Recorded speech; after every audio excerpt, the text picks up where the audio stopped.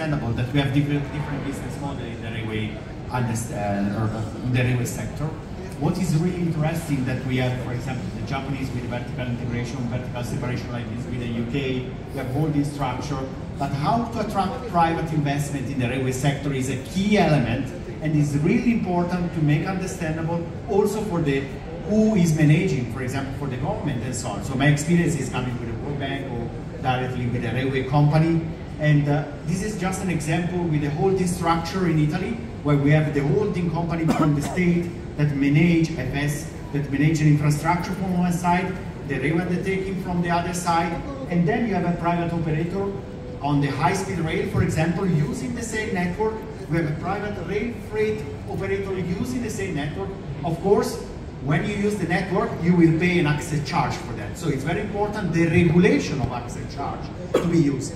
I know, for example, in Malaysia, they are thinking to open to the competition to new player on the same network. What is important to understand how to regulate that. The same in Thailand, there's a project that we made 2018 with the World Bank here for SRT and for the government to separate the infrastructure from the railway undertaking to understand how we can manage other operators using the same network, could be for rail freight, for passenger, depending. But it's very important, this kind of regulation. The example coming from Italy is really interesting because we have a private investor, okay, in the high-speed rail. The company was sold in 2018, so from Italian banks, from insurance group and so on, private investor, for example, Montezemolo, that is still the president of the company, was the Ferrari president for 23 years. So he's an entrepreneur that is also a manager of the company. And then the company was sold for $3 billion of US dollars to an infrastructure fund from US, that is the GIP, that right now is the main shareholder, together with Allianz. So what we saw that we were able to attract private investment. And this is some article from Bloomberg or Bloomberg Opinion that I helped to write. And what we saw that this kind of competition, this kind of to attract private operator on the line was a good example all around the world. And we have several examples right now, not only in Italy, but also in Spain, for example, on the high-speed rail, but also in the rail freight sector, we have many operators on that. So it's really interesting that right now, globally, we start to see different business case that is interesting. So we were able to attract private investor. What we saw with the same network of high-speed line network in Italy, we doubled the demand, we decreased the average price of around 35–40%, even if the economy in Italy was exactly at the same level. So finally, it's good for the rail sector. Another element is the frequency of the train. Right now, Milan to Rome, where we have two operators, we are around 160 connections per day. That means that in peak hour, we have a train every 5 minutes. If we compare with Madrid-Barcelona, right now in the competition, since 2021, we have around 90 connections. If we take London-Paris, that are very important city, much more than Milan to Rome, we have just 26 connections per day. New York, Washington DC, for example, they have just 58, but just 20 with Acela, that is high-speed rail or high-speed train. So what is very important is the frequency. And the other element that is very important also here, when I try to advocacy with the different government, I'm meeting very often with the government, is the modal shift. We were able, for example, Milan to Rome is 600 kilometers, so more than double, quite the double of Kuala Lumpur, Singapore, for example. The modal shift for the rail passed from 36% to the 80%, and this is very, very important. And finally, one of the elements that was attractive for the railway undertaking to enter in the market to make investment was the decrease of access charge. In Italy, the access charge decreased from 14.6 euro per train kilometer to 6.7 euro per train kilometer. I don't want to lose too much time because it's very short, but there's all the works that we did on these topics that was a key element for the railway undertaking. And in Spain, what we saw in 2021 is an entrance of a competition also in Madrid-Barcelona. So just a comparison, the market in the 2022, the third quarter to 2022 in comparison with 2019, the market increased more than 40%, where we have competition. On Sevilla, Madrid, where there was not still competition, the market decreased at the same time because of COVID and so on. But here we have another example that is working quite well. I work also in Spain with the EO, that is a new entrant, and it's very interesting about this. So open access is an opportunity.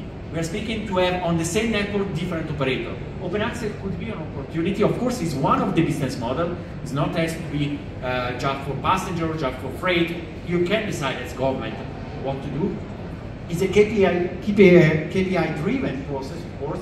It's a learning by doing also for for the regulator. When we have a regulation that could be different, I'm also working on a project in Tanzania. Also there's a regulator that has to fix the rules and also finally is able to attract private investor. Private investor, that is a key element. So economic regulation for a company that is a private is a key element because I have to know the conditions to use the network. I need to know exactly what is the economic, the economics of my business for the next years. And that's to be very clear. This morning we discussed with Sarah Chung from Asia Era one also about regulation. It's very important for many years, especially when you have a concession. And what is needed is access charge that has to be developed, taking this into consideration, for example, intermodal competition. That could be from aviation for passenger, could be from road for freight, for example. And the regulation has to be what they call SSC, that is simple, stable, and clear. That is very, very important. How to make the access charge cost, how to calculate the access charge cost. So first of all, you have to know the numbers of the infrastructure manager. A total municipal cost means what is the cost for the infrastructure manager to manage the infrastructure. Then how to recover that. Of course, a part of the cost is direct cost. So that is how much I consume using the network.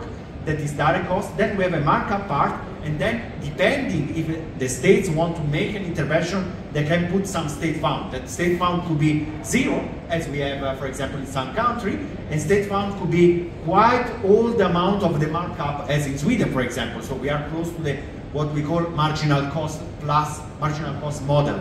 And just to try to go to the next one, it's not moving. Can you go to the next slide? Okay, thank you.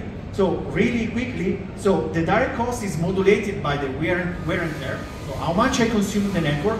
The company, if it's a rail freight company, pay a different because the train has the mass of the train consume more the network.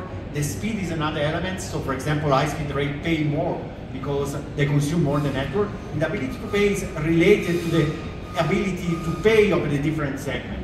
And so what we have to take in consideration are several elements, but of course the efficiency of the railway sector is important. Harmonization and standardization, we discussed this morning also about this. Fair condition, if we have competition, we need fair condition between all the operators. Innovation, of course, we discuss a lot about innovation to maintain the cost or to be able to maintain the cost lower and to make the service much more better. And coordination between stakeholders. If you have completely different stakeholders, it's not easy. We discussed this morning with the Deutsche Bahn, for example. We have 500 operators on the same network. Of course, many of them is, for example, just for the rail freight, but you need coordination between all of them. Then, what we saw, for example, in the rail freight, finally in Italy, the market share in the rail freight market right now of the new entrants is more than 50%. We are close to 60% in 2023, where the new entrants that are private company also entering the market because the regulation is quite clear. And what is also interesting that right now, many of the players are private. So we were able to attract private investors. Just to give you some name and some numbers. The third operator in the rail freight market in Italy is owned by F2I, that is also an owner of airports, of ports and so on, that made investment in GFE. Then the GTS, that is another player, that is the fourth player, 25% was sold to an European investment fund. And Medway, that is not just in Italy, but also in Spain and Portugal. Medway is a subsidiary of MSC, so Mediterranean Shipping Company. So they were able to attract also this kind of investment. So the market is moving. They're moving quite fast. So with this, I finish with 3 minutes in advance because I know that it's very late. I want to thank you for the attention and thank you very much for the last people that are here in the meeting. And thank you. Thank you, Andrea. Thank you very much.